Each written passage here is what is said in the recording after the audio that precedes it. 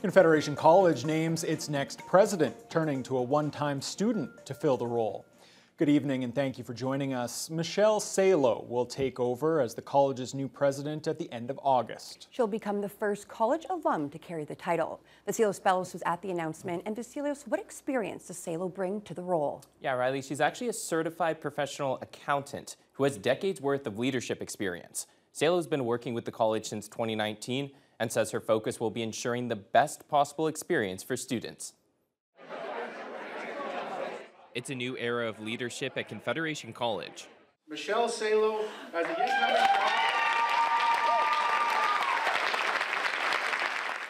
On Thursday, Michelle Salo was announced as Confederation College's next president and will be the first alumna to carry the title.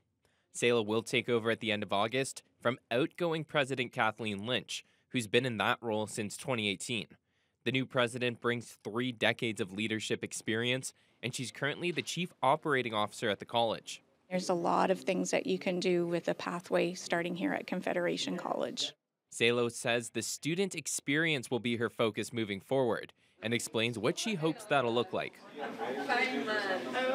I really want them to feel that this is a place of comfort where they can come here and get an excellent education, but also feel like they're supported by all the faculty, staff, and that we have everything that they need for wraparound services and feel like they're prepared to go out into the world. Salo is certified as a professional accountant. Her career has spanned multiple industries, including manufacturing, healthcare, and post-secondary education.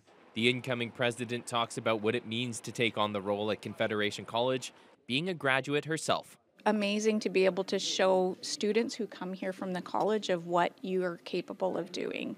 It's really important that our students understand that it's not just where you start, but where you end your career.